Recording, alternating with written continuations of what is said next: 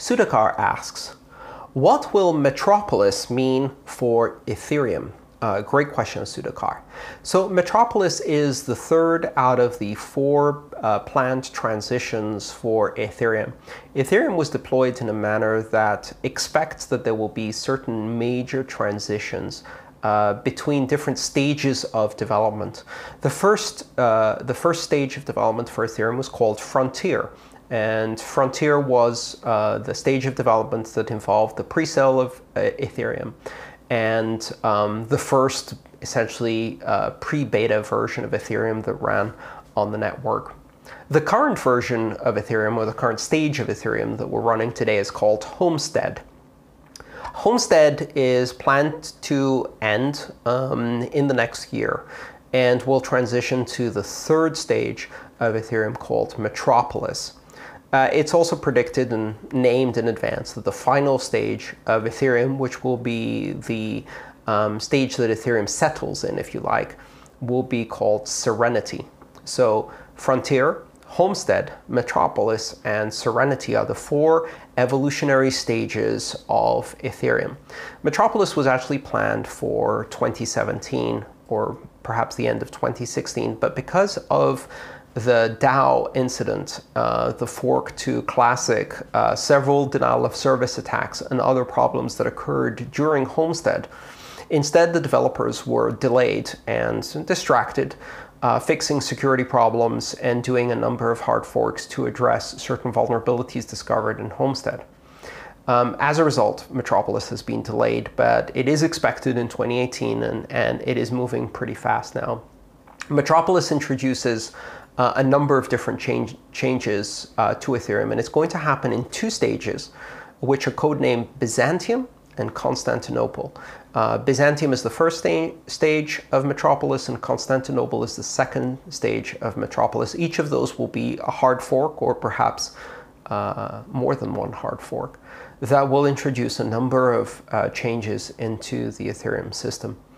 A couple of big things that are happening, specifically for Byzantium, which is stage one of Metropolis, are the introduction of ZK snarks, which allows Ethereum to be able to use the technology introduced by Zcash to do zero-knowledge transactions for very, very high levels of confidentiality and privacy. ZK snarks and native execution of ZK snarks has been a goal of Vitalik Buterin's for a while now, and it will be introduced with Byzantium. The other very big change introduced with the first stage of Metropolis is the move towards proof of stake. So today, Ethereum operates using a proof of work, a mining algorithm called ET hash or ETH hash. ETH hash is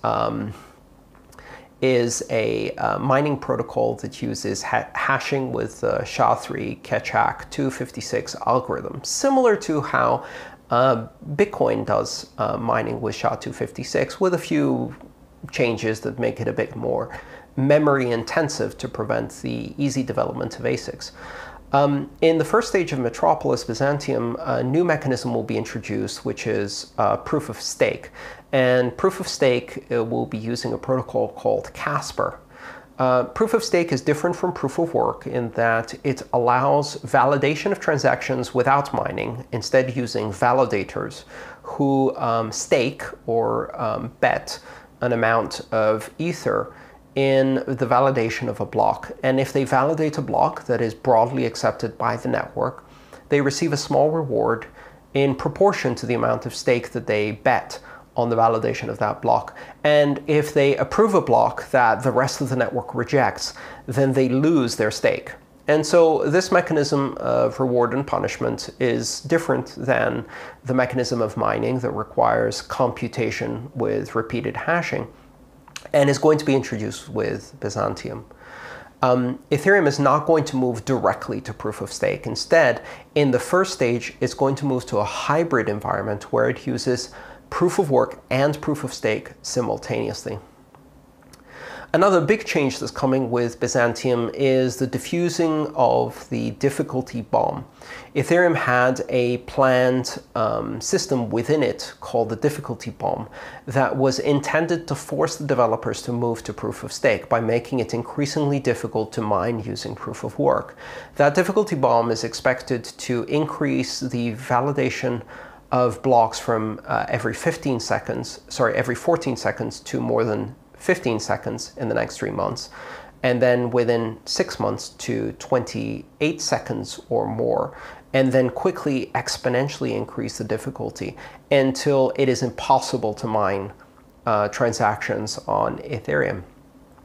Now, that's obviously not ideal because due to the delays in the deployment of Metropolis, now the difficulty bomb is upon us. And so one of the first changes that happens with Byzantium is pushing back the imposed difficulty that the difficulty bomb creates to give more time to deploy proof of stake.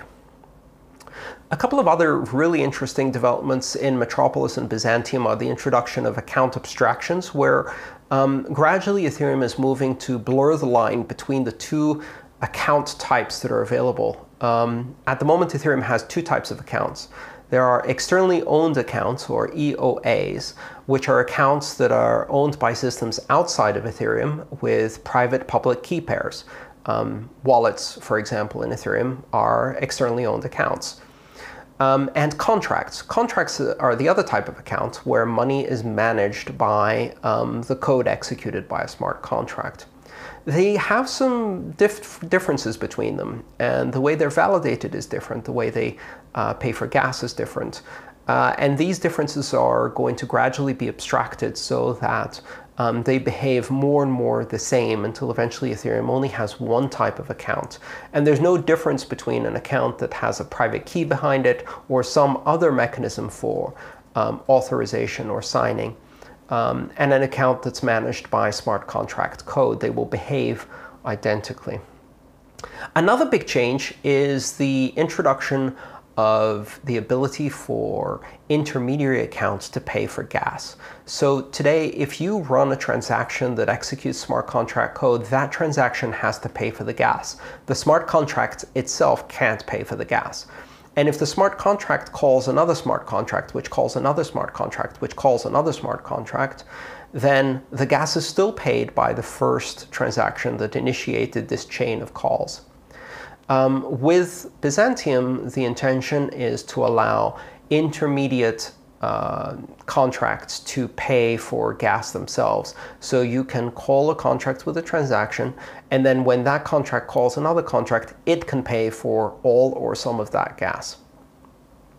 I think that includes most of the changes we'll see in Byzantium, but of course it's still in flux, and there may be more changes introduced in Byzantium, or maybe some of the changes will be pushed back into Constantinople for the second part of the Metropolis upgrade.